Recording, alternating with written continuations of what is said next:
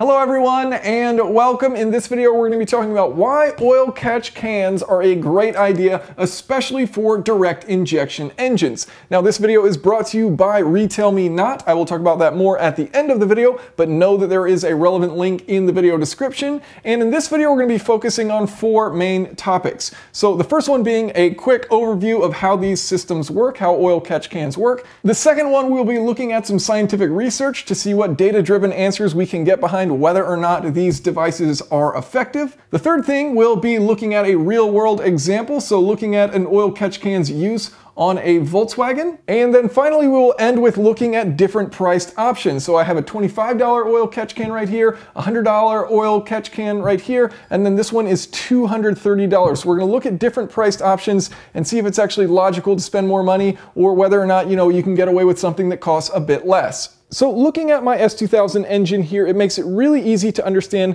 how these oil catch cans work. And so here we have the valve cover on top of my engine, and you can see this hose leading from the valve cover over to the intake manifold. Now this is the positive crankcase ventilation system. And so what it does, when you have combustion strokes, you're gonna have that high pressure on top of the piston, and some of that high pressure, called blow-by, can come past that piston and it'll pressurize your crankcase, the area underneath the piston. And so you need that pressure to be able to escape, and that's why they have these positive crankcase ventilation systems. So it allows that high pressure to travel from your crankcase over to your intake manifold. Now in doing so, any oil mist that's churning around within your engine, as well as contaminants that have passed by your pistons from blow-by, can then enter back into your intake manifold through this positive crankcase ventilation system. And that means those contaminants can then hit your intake valves, the oil can hit those intake valves, and you can start to have deposits build up on your intake valves. So the idea behind an oil catch can is that you reroute this hose. So you take one end of the hose and you send it to the inlet of this oil catch can, and then within the oil catch can, you're going to have a filter as well as this baffle here, and so it's going to separate out that oil from the air. And so you'll have the oil trapped at the bottom of this catch can, and you'll allow that air to travel. Then you'll have a hose routed out back to the intake manifold. So you don't allow those contaminants from reaching your intake valves, and thus you help prevent deposits from forming on the intake valves. Now with port fuel injection, like on my S2000, this isn't that big of a deal because the port injectors actually spray fuel, which goes over these intake valves and helps to keep them clean. With direct injection engines, you don't have that fuel cleaning the valves, and thus they're more likely to have deposits form. Moving on, what does science tell us about positive crankcase ventilation systems and how they affect intake valve deposits with direct injection engines? So I found a very cool study published in Society of Automotive Engineers, and they were looking at a 2008 Pontiac Solstice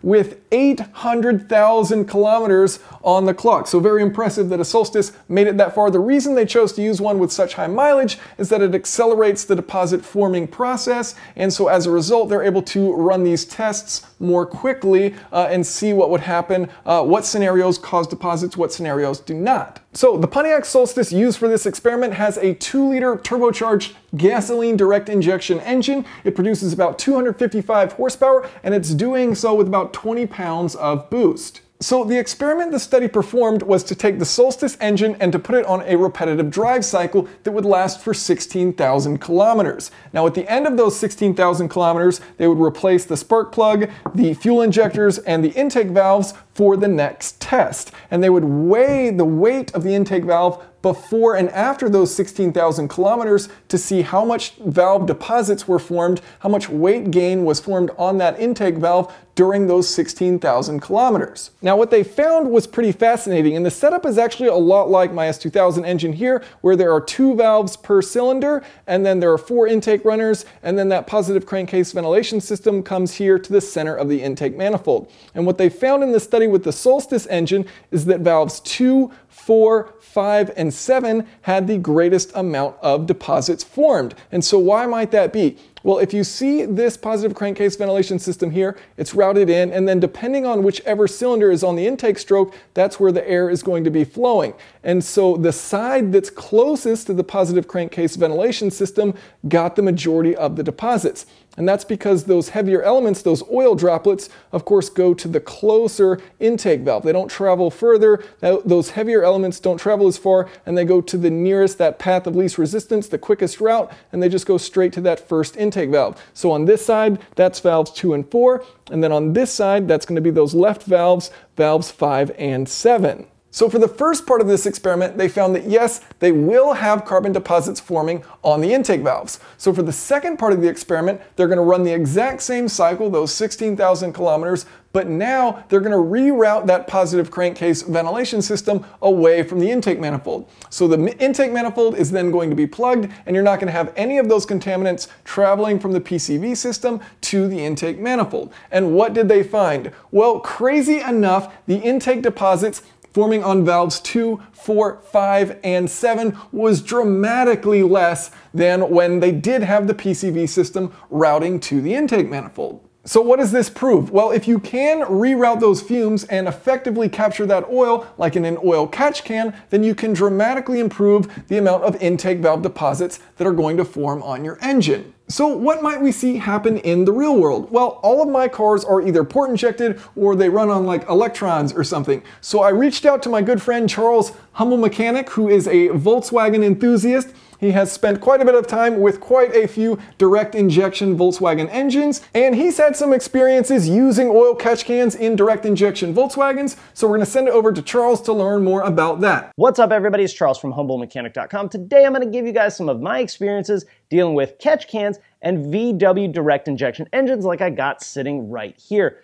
For the most part, all VW gas engines, at least in the modern day, are direct injection, which means we're putting fuel right into the cylinder. And while that's awesome and gives us a ton of flexibility with fuel timing, it does have a pretty significant drawback, and that is carbon deposits building up on the backs of the intake valves. This carbon buildup on the back of the intake valves can cause things like cold start misfires, poor fuel economy, and even a reduction in power. Something that a lot of people have done is install a catch can to reduce the amount of carbon buildup on the intake valves. This catch can is from Black Forest Industries, retails anywhere from $350 to about $550, depending on how you want to trick it out. And I installed this one on my 2015 Volkswagen Tiguan. I first drained this catch can at about 3,000 miles, and as you can see, there was a lot of junk that came out of the catch can. It looks like a mixture of oil, fuel, and water. So while I don't think a catch can is going to solve all of the direct injection carbon buildup problems, I really think the less of this junk running through our engine, the better off we're going to be. And on vehicles that are modified, this becomes even more important. All right, everybody, thank you so much. Jason, I'm gonna throw it on back to you. Thank you so much, Charles. So now let's talk about how much perhaps should one spend on an oil catch can. So I've got three different ones here, about $25, a little over $100, and over $200 here. So what features do these have, and what price range makes sense for you? So honestly, as far as build quality, I've been impressed with all three of these. I don't think any of them really are that bad of a decision. So with this cheaper one here, this $25 one, two of the features that I do like, it does actually come with a dipstick, so you can check the level of contaminants and oil that you've caught within the catch can. You don't actually have to unscrew it every time, so you can check on that. I think that's nice. And it does have a very simple baffling system to help prevent that oil from going back up and then traveling over to your intake. It is fairly small, and there is not a drain port on it. So this $100 one here, quite small, very nice build quality to it. It does have a bronze filter, which is nice. So this one doesn't actually have a filter on it. It just has some baffling. So this has baffling as well as a low micron bronze filter on it to help prevent that oil and those contaminants from going back into your intake. The only thing about it is that it's pretty small, but nice that it does have that drain port down at the bottom. And then the big guy over here, this is probably the nicest one I could find when I was looking around at different ones online. So it does have a nice bronze filter right here. It does have the baffling system like the $100 one. Also has the drain port there at the bottom, and it's a good size to it. So you know you're not going to have to dump it out as frequently. You're able to hold quite a bit more in this, of course, just looking at these size-wise.